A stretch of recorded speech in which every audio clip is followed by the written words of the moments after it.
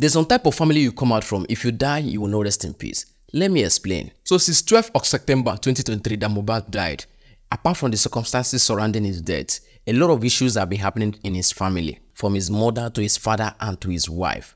Let me break it down. So a few months ago, Mohbad's mother said Mohbad's father might not be the father. In fact, he needs DNA. Another one, he said Mohbad's father buried Mohbad alive. That's from the mother's side. Now from the father's side, the father is requesting that Mohbad's wife do a DNA test to confirm that his grandson actually belongs to his son. But Mohbad's wife is not taking it at all. She's refusing to do the DNA test. In fact, she's saying that Mohbad's father needs to bring a court order to make her do the DNA test. Please tell Baba to bring court order for a DNA to be done. He's not getting the court order because he's happy that my son is getting bashed daily. This is my advice to Wumi.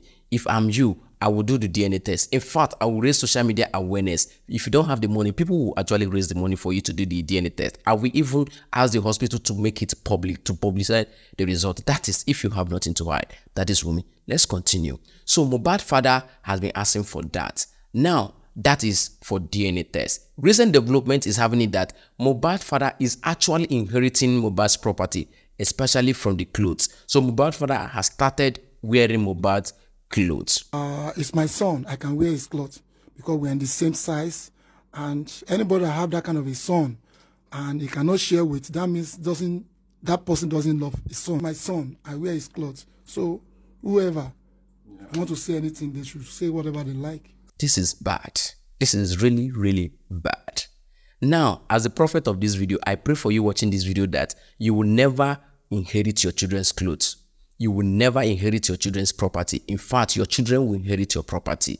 That is my prayer for you. Let's continue. So Mohbad's father is saying that DNA test is what is delaying Mohbad from being buried. Remember, Mohbad's body was exhumed after he was horribly buried. So his body was exhumed for autopsy. The autopsy result is not yet out. Mohbad's dead body is still lying in the morgue. So Mohbad's father is saying because of the DNA test, he wants to confirm that his son actually have a son.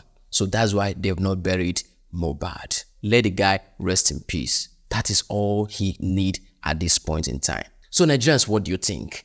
To me, I think Mohbad had a irresponsible family.